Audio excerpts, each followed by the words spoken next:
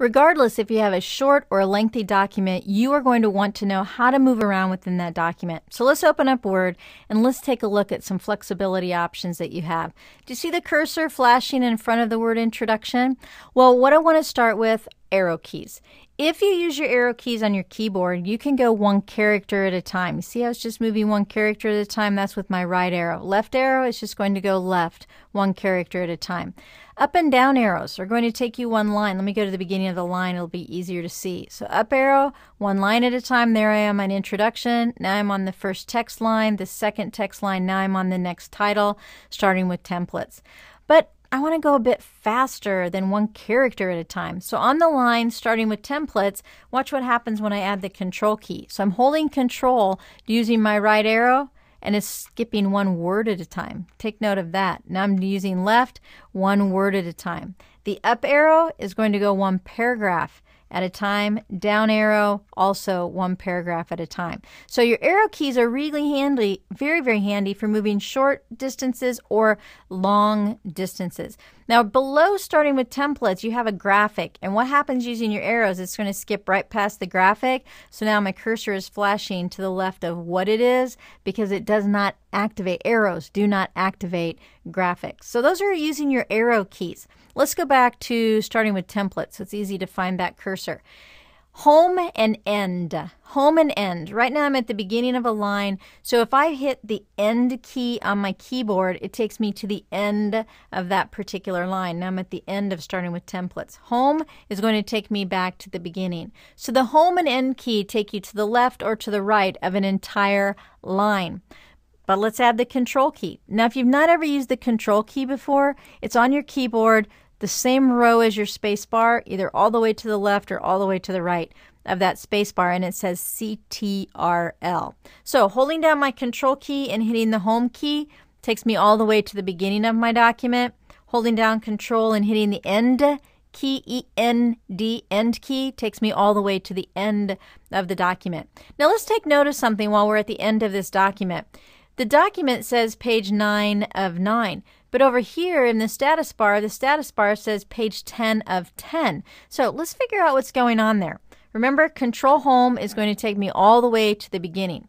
Now let's move over on the screen to the scroll bar. And over here on the scroll bar, you have a little button, oftentimes called the scroll bar button or the scroll button or the elevator button. A lot of times people refer to it as an elevator because if you click and hold, it just moves you up and down in the document, and as far as you drag, as quickly as you drag is as fast as you scroll. Notice the nice little navigational tip that pops up. It tells me what page I'm on. Let's go back to the top and note it says page 0.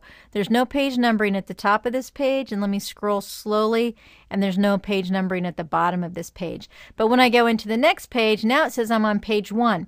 So what's happening is your status bar down here in the bottom left-hand corner is telling you in the entire document how many pages. Your page numbering system is going to be however the person who created the document sets up the page numbering. Okay, let's go back to the scroll bar. You know that you can drag the elevator button here up and down. You can also use the little arrows, but for every click, it's kind of slow. It takes you one line at a time. Of course, up arrow takes you one line up. Down arrow moves you one line down. So you can utilize that, or you can do an entire page at a time by clicking inside of the scroll bar but not on the elevator button, and that's going to move you one page at a time. If you're below the elevator button, of course you scroll down. If you're above the elevator button, you're going to scroll up one page. Whoops, excuse me, there we go. One page at a time. So your scroll bar does work nicely for scrolling through the document. Sometimes, though, you're a mouse person. And so what we can also do is bring our mouse over into the document. Just make sure you're clicked into the document, that it's activated, and then the wheel between your left and your right mouse button, if you pull it towards you, you'll scroll down. If you push it away from you, you will scroll up. And again, how quickly you move that button depends on how far you scroll. It's all personal preference. But if you hold the button, can you find the mouse here? I'm just wiggling it so you can find it.